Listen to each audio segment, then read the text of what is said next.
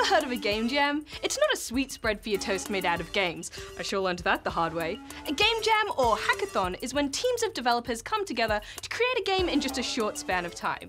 Today, I'm here at a pretty special game jam because it just so happens to be Australia's first all-girl hackathon, She Hacks Games. Let's get jamming. Hack 'em, ain't friends.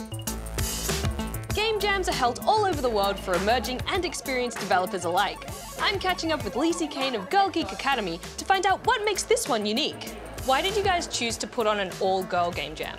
Girl Geek Academy has definitely started because we've seen a huge gap, not just within games, but all the technology sectors. So what we wanted to do is basically figure out how to get more women and girls building games, starting websites, starting companies. Why is it important to get more girls into the industry? At the moment, in Australia especially, we're actually at 19% representation for non-males making games, which is, as far as I'm concerned, not good considering 50% of women are playing games. And what are you hoping that people will walk away with from this event? I think they'll walk away with a relatively broken game. Like, I don't expect them to have a finished product, but I think they'll walk away with a sense of accomplishment and they can go, I made that. I put that sprite in, or I programmed that AI to do this. They'll have something that they learnt, and also I'm really hoping they've walked away with some new friends. There are 14 teams here at the Jam, and they're each making a game in just 2 days. Let's go meet one of them. Hello, what's your team called? Hi, we're team Everything Will Be Fine. Will everything be fine? Yes. Like 100%.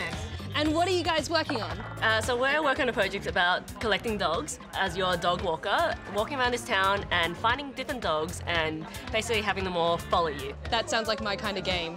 What are some of the challenges you faced in making your game? Well, we've got a very short amount of time and you can see here we've had like a lot of ideas about what we wanted to do, and as we start to, narrow down the theme, narrow down the kinds of mechanics and outcomes we want for the game, we've had to kind of converge our ideas. We've also all sort of swapped roles from what we normally do, so we're all sort of teaching each other things and learning along the way. So I've got a dog at home named Boatmeal, whom I love. Do you think you could put him in the game? Yeah, absolutely, I can do that. He is a little sausage prince, yes. Creating a game in just a weekend, including a digital Boatmeal, seems like a real challenge. But the teams aren't in it alone. They have the support of industry mentors to help them through. Why did you decide to be a mentor for She Hacks Games? Because it's important to get more women into games and into the industry.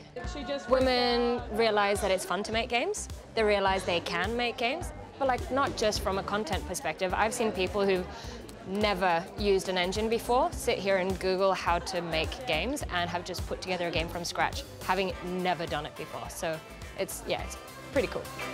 So we've got programmers, designers, artists and mentors. But what about the next generation? Well, they're here too. Another part of She Hacks Games is a pop-up workshop for high school girls. Hello, so you did the workshop today. What was involved? What was involved is that we first started off with a tour of the game studio. Then we partook in a game mechanics course where we started learning about game mechanics and how they work. So do you think that you want to make games as a career in the future? Yeah, possibly. Like, I would like to be a game software engineer, maybe. I absolutely love coding and stuff like that. Whenever I do it, I thrive with it. It's really my passion and is something that I do want to dive into and do. And what was your experience of getting to do this workshop with just a bunch of other girls? You get to learn that you're not the only one, because if you're in like certain school environments, it might seem like you're the only one interested. But going to these events tells you that there's hundreds of other girls who want to be in this industry just as much as you do and have the same passion, same love for video games. I look forward to playing all the games that you guys are going to create in the coming years. Yeah. Right? Yeah. Meanwhile, the Game Jam teams are approaching the finish line. It's crunch time. I need you to copy faster. Sorry, even. Okay, everyone, time's up! Oh my God. All right, so you're all finished now. How did you go? We made a game. Yeah? We did make a game, it runs. And how do you guys feel about the experience? There were a lot of ups and downs, mostly unexpected things happening that were very hilarious. Well, I think humour plays a big part of it, right? So we just get like hysterically funny during moments of terrifying stress. So I think that sums up Game Jam. Can I have a play? Sure. It's amazing to see what's been achieved in such a short amount of time, and to see Boatmeal's video game debut.